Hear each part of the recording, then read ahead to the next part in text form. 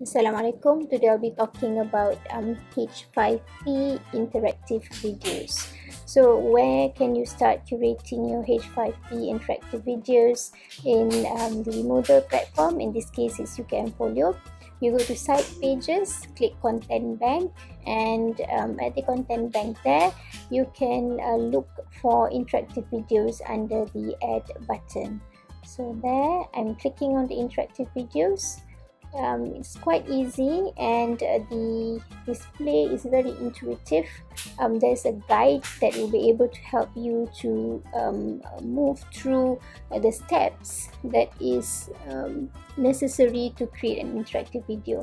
So today I'm creating an interactive video on actinomycosis. I went to YouTube and found one open source, so I'm copying the link to the video and then I'm pasting it up at the interactive video display section of the Moodle. So acknowledge the copyrights, just say yes and save it there. After the copyrights have been acknowledged, what you can do is you can move on to add interactions.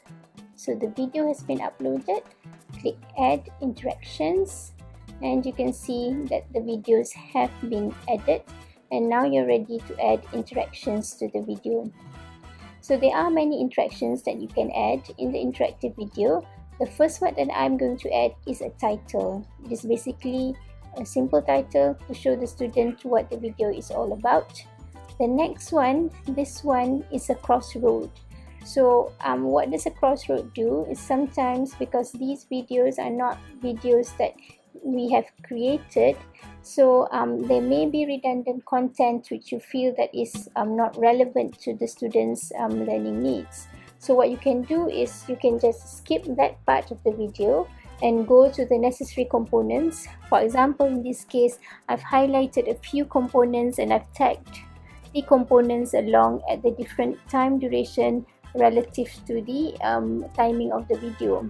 So for example, if the student click history, it will directly go to minute 1, the first minute and 23 seconds.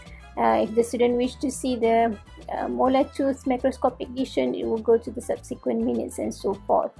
So at the end of this exercise, if the students wish to revise on certain portions of the lessons, that means if the student wants to go to the history, they can just click history. They don't want to look at the history but they want to revise other parts of it, they can go to other parts. So of course you can customize, you can choose at which duration you want it to be appeared. For example, in this video you'll be able to see there are many options. For example, it can appear as buttons or even posters, so you're free to choose which kind of appearance you want it to be on the video. I personally like the poster ones because it tends to be more visible for the students. So this is another example where you can add statements. So true and false statements for the students to choose. It also adds up interactivity in which the student has gone through some of the contents of the video, and the students will be able to answer this if, let's say, they have understood the content of the video. So you can either write the statement or pre-write them in your template and copy and paste. There's a mark range. Okay, this one is appearing as a button. I don't like it, so I wish it to be in a form of poster. So if you can see, if it's in the form of poster, you can make it bigger so that the student realizes this, and you can customize its size. You can also customize the duration of a particular quiz or a particular statement that you want it to go through. So please take note that this is not a form of assessment, and it is part of activities that you give to the student as part of teaching and learning. So therefore the students are not penalized if, let's say, they answered wrongly, and instead it's used to improve their understanding of a certain topic. So the next thing that I'm going to show is the true and false questions. So there are two tabs written there: multiple choice with multiple true and false choices, and single true and false. So in this example, I'm gonna choose poster, and I'm gonna write one true and false question here. So you can choose to input the title, or if you don't want so, it is also okay, but the question is mandatory as it comes up in the video.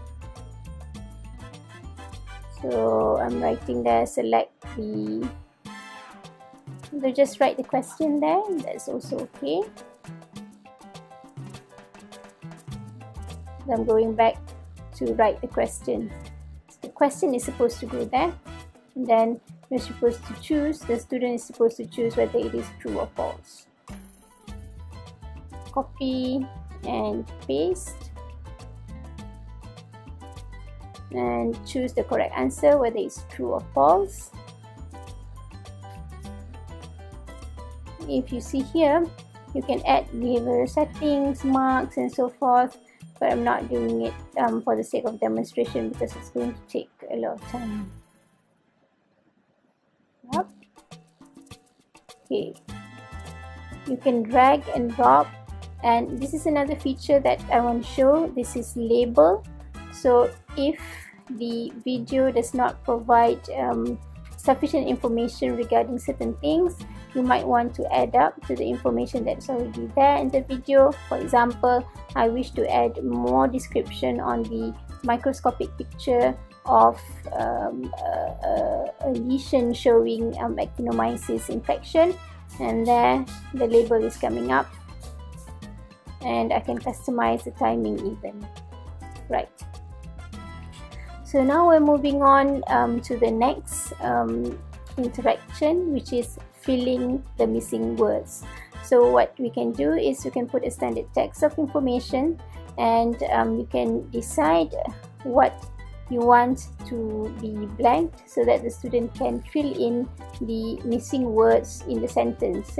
So if you ever forget how to format it, just click show instructions. Generally for missing in the blanks, you put asterisk before and after the missing word. So customize the display time and click done. For that, toggle it, move it where you want it to be. Right. So the last portion is the summary. So generally a summary would include the learning points that you wish to highlight in a particular interactive video. So you may gather statements which are correct and incorrect. And generally the first statement is the correct statement, and then the other statements are false statements. So you put this up, and the student will be able to answer.